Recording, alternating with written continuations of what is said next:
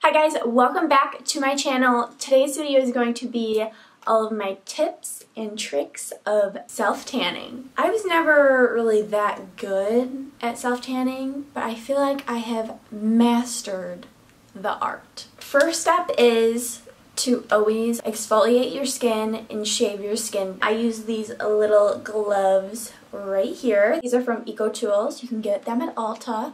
I believe they're like $5 or $6. These are really easy to use because you're just using your hands to exfoliate your whole body. It's super easy, it's very effective. I usually do a little dab, just like a of like body wash, anything that I have laying around pretty much. Exfoliate all of my dead skin cells. So I use those to exfoliate and then I will shave pretty much my whole entire body because that's pretty much what I do except for my arms. I know some people wait like 2 to 3 hours until they self-tan after they shower and exfoliate, or even a whole 24 hours, but your girl does not have time for that. So I pretty much jump right into self-tanning. It works pretty fine for me. It doesn't really stick in my pores. It looks really flawless still. Before self-tanning, I always moisturize. I make sure to moisturize my hands, of course, because these are the driest part on my whole entire body are my hands. Like I swear I have 80-year-old looking hands. Use the Nivea Essentially Enriched Body Lotion. This is so good. It's very lightweight. It's very hydrating. It's for dry to very dry skin. I will rub some of that lotion on my hands, especially my knuckles and stuff, and sometimes on my elbows if my elbows are feeling a little dry. That's usually just in like the fall or winter. And sometimes on like my, I don't know, like my ankles right here. Don't look at my dirty feet. Ew.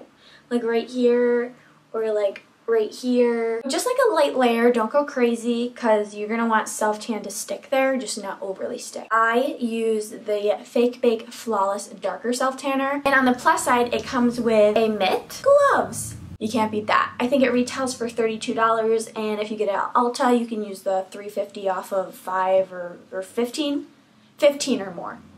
15 or more, so it brings it down to like 30. The only difference with this is a spray.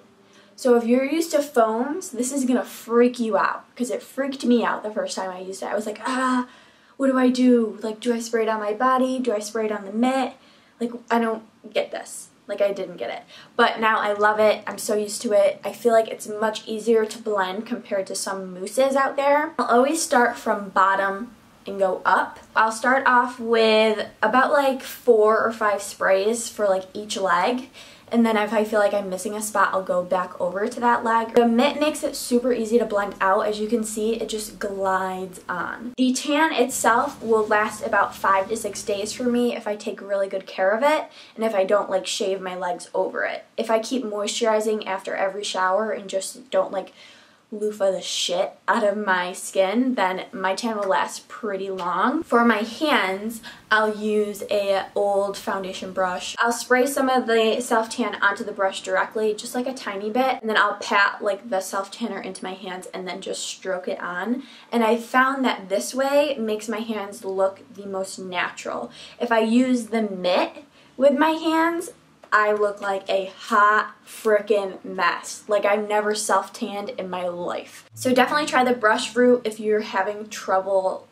making your hands look natural, or even your feet.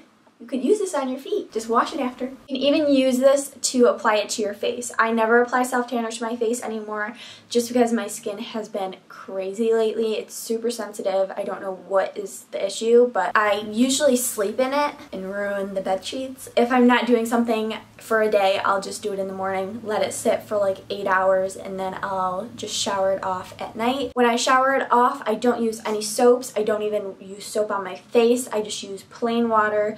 A little bit of like a guard will come off. That's not your whole self-tan, so please don't freak out. Before you leave, don't forget to subscribe for more videos like this and give this video a big thumbs up. I really hope this helped you guys out with a few tips and tricks, and I'll see you guys in my next video. Bye, loves!